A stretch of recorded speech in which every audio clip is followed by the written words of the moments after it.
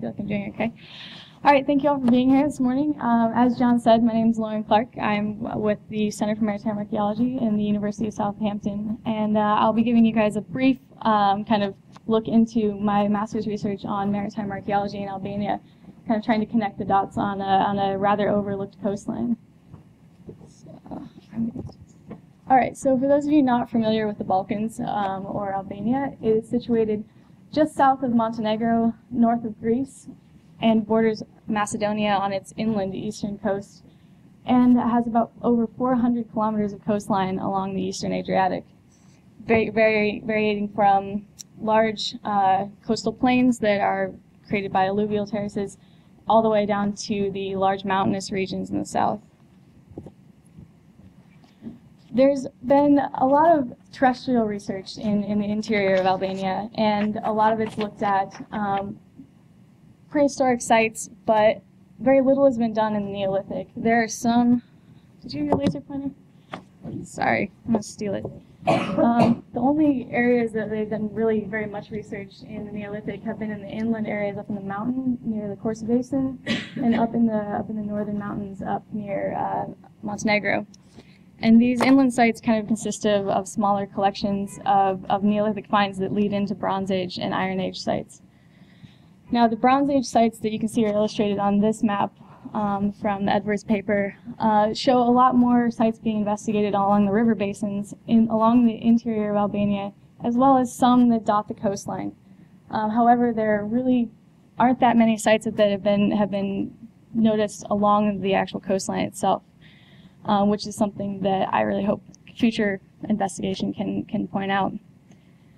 The sites that you can see, the major Bronze Age sites near the coast, are up near near Skodra, along the northern rivers, near Lezda, down near Vlora, and in Saranda. So that's kind of a large range to go along the coast.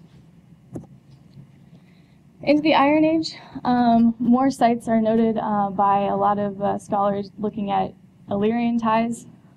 This is the time period where there's a lot more fortifications being drawn, and especially up near Skodra, there have been Iron Age fortifications noted underneath the medieval, classical, and Roman remains in that area.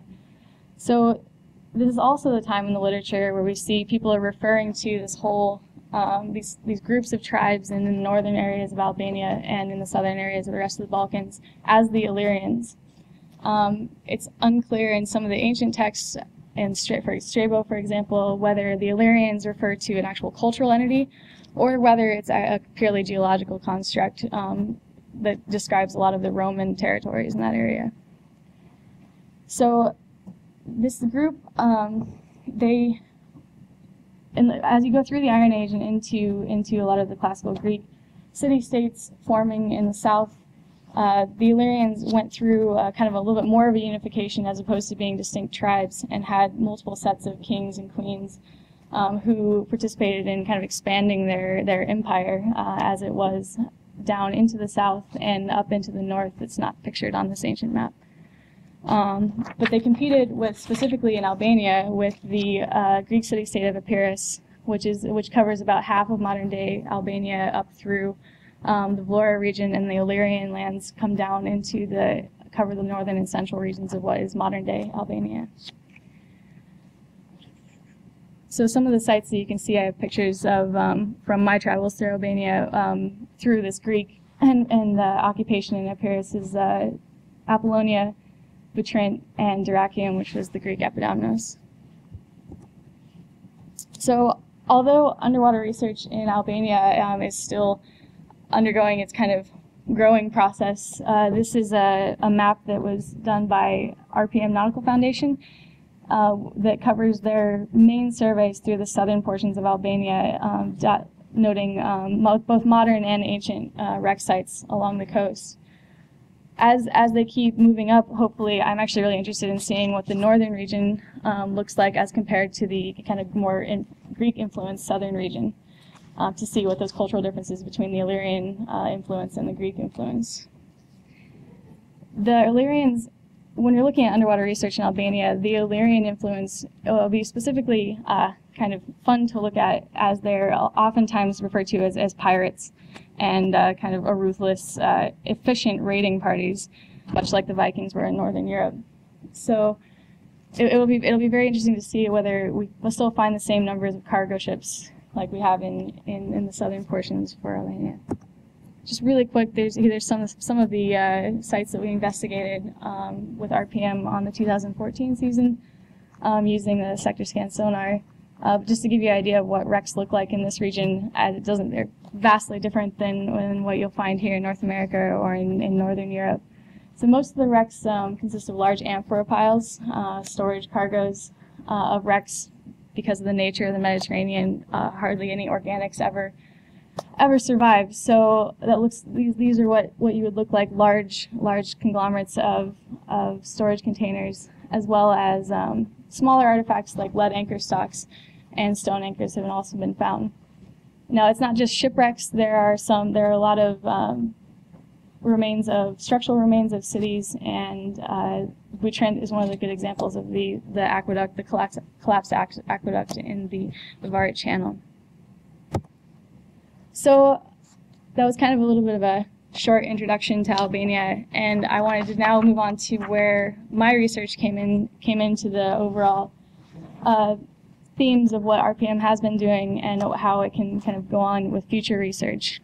I started out with a little bit of a story. I arrived in Albania in July of 2014, and all raring to go with my very first project that I'd been let off the leash and had my own project to design. Very excited about it, but before I could get started, there were a couple of meetings that I had to do, and one of them was with the head of the Albanian National Coastal Agency.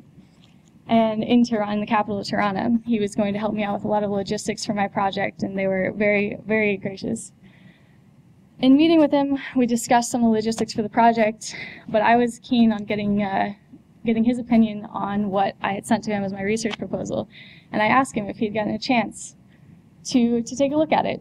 And after a very long and awkward silence, he looked me straight in the face and said, "I don't like working with archaeologists."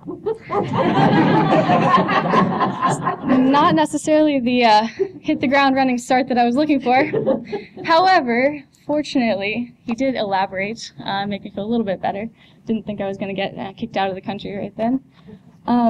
He just expressed a lot of his frustration with previous archaeological excavations and sites that have been done by the Albanian Institute as well as other institutes where archaeologists, we have a tendency to focus on individual sites, which is great for us, but he has a vision for this coastline, and he really wants to put Albania on the map culturally with other countries and connect these ancient coastlines, because he's very adamant about saying, modern boundaries don't mean anything.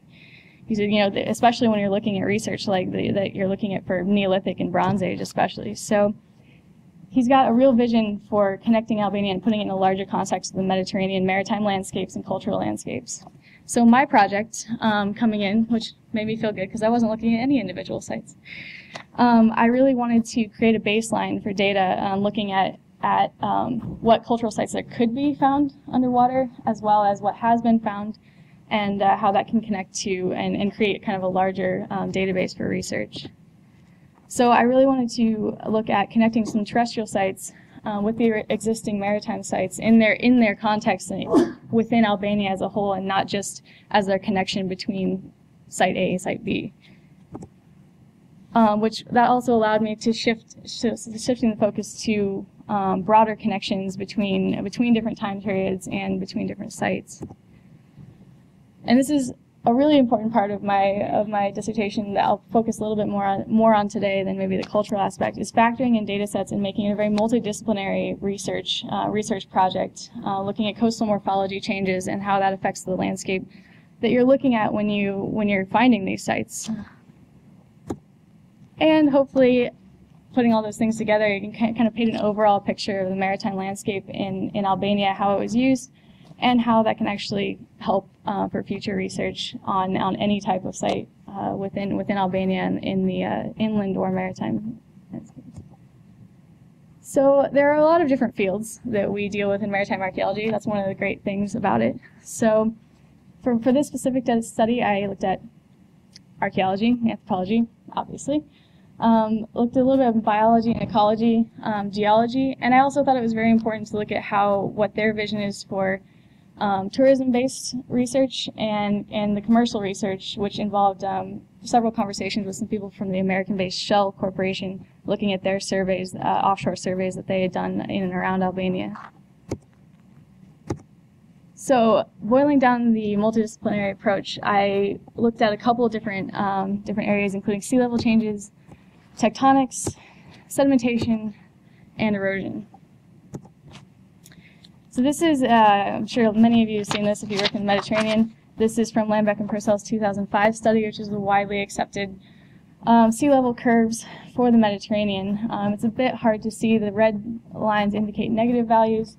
The orange lines indicate positive values, and the yellow lines being neutral values for 20,000 years ago at the last glacial maximum, 12,000 years ago, 6,000 years ago, and 2,000 years ago. And don't worry, I'll zoom into Albania here in a little bit because it's a little bit hard to see. So on this accepted chart, we've got Albania sitting at 20,000 years ago at 125 to 130 meters below the present sea level. 50 to 55 meters at 12,000 years ago, 4 to 6 meters at 6,000 years ago, and 3 to 4 meters at 2,000 years ago. While 50 to 55 meters seems like a large amount of water, along this coastline, it really depends on where you are. I included a picture of some of the multi-beam data from RPM on this bottom slide to show that the coast and the continental shelf in this area actually doesn't extend out very far. It drops off very quickly, and it's not uncommon to have sites in over 90 meters of water. So when you're looking for prehistoric landscapes, things like that, this area would be specifically tough as even these large amounts of sea level change would not have affected overall land area quite as much as up in the north or even on the Gulf of Mexico and other places. Some other methods for testing sea level change in this area of the world, Antonioli and Lambeck, as well as Pirozzoli and Fleming and others have used archaeological sites to date sea level changes, which is kind of the opposite of what I'm looking at in this study. But there are, as you can read those studies if you'd like, but there are inherent issues with using archaeological sites to date sea level change due to the broad nature of analysis and the fact that there are fluctuations in the sea levels as to when these sites were abandoned, as to when they are used and what they were used for. Another key thing that I'm hoping will get done in Albania a little bit later, I didn't quite have enough time myself, is to investigate some tidal notches. That these are from Croatia, and even though in a microtidal zone like the Mediterranean and the Adriatic, there are still very clearly noticeable notches that get cut into the limestone and the sediment, so that you can see these are clearly submerged now, indicating a higher sea level. However, there's a reason that Lambeck and Purcell's study covers only tectonically stable areas in the Mediterranean to create those curves, because it's a pain in the butt. Tectonics in Albania is an extremely tectonically unstable area. There's many microplates that surround the peri-Adriatic plate, which covers most of the Adriatic Sea. And there's folding and slipping on many of these plates, which cause regional variances. So some of those large sea level curves don't really mean a whole lot on the local level when it comes down to even just one whole country's coastline. This is just a graphic representation from the Burton's 2002 study on the frequency of earthquakes in and around the Aegean and the Adriatic, and you can just see Albania over on the side this is from 550 BC to 1899 AD, and these are just medium range earthquakes, and so you have quite a few epicenters going in and around Albania. The key thing about earthquakes and tectonics is there's catastrophic events and there are gradual events, and both can play a huge impact on the maritime cultural landscape, especially for sites that are port sites. So I'm going to really quickly, because I'm running out of time, on sedimentation and erosion. It's not just the tectonics and sea level change. You really have to look at what sediments are being carried by the rivers into the mouths and the ports. And over time, there's many studies done on lots of different ports in the Mediterranean and around the world on increased sedimentation. The two sites in Albania that are some of the most noticeable are the Apollonia, which was actually in a riverine port, and Butrint in the Vivari Channel. And I'm going to have to skip through these really quickly. Apollonia is now about 6 kilometers inland. Although you can see the coast, there's no rivers that go by it now. This is a study by Eric Fouache, where he actually went into a whole bunch of different boreholes, documenting the differences in both the Siman and the Vjosa River. And the Vjosa River is actually the ancient river that supplied Apollonia's port. And as you can see, Apollonia is right there on the map. And so those two rivers are nowhere near right now. And because of he goes very in depth in this study, because of those processes, that entire area has become kind of a alluvial and flooded plain that now has no access to the ocean. So it's another thing to really keep in mind when you're going through and looking at sites that are now inland that might have been on the coast. Butrint, although the site itself has not been terribly impacted by sedimentation, like on the small peninsula, the Varina plain, which is right next to Butrint, has transgressed into the Vivari Channel quite a bit over time. As you can see, these are freely accessible on the Butrint website. This is from RPM's multi-beam data. You can see down. Butrint is right here, and this is the Varina plain where all these rivers, and because of industrialized farming, there's been quite a bit of sediment that's coming out into the Corfu Channel and kind of blocking off some of the Varina plain, and that plays a huge part in excavating anything in Butrint, as well as any of the associated maritime connections with the greater Adriatic Sea. So the site formation processes and the coastal change involved with all of those sea level change, sedimentation, and erosion, it's very important to look at all of those things before going out and trying to find something. I mean, it's impossible without proper 3D models and proper data to actually know what the coastline looked like. And if you walk out there now and think that that's what the coastline looked like when you're talking about Neolithic or even into Roman and Greek sites, you're very wrong. And so I'm going to end with it by saying that Albania is an extremely rich area for research, and while RPM is doing quite a bit of work, and the Albanian Center for Marine Research is doing quite a bit of work in Albania, there's all those multidisciplinary fields that I noted really need to build up a data set there before more archaeological research can be done. So I especially like to thank the Albanian National Coastal Agency, who was very nice to me, despite the very first meeting. RPM Nautical Foundation, Center for Maritime Archaeology, and my advisors and fellow students at the University of Southampton.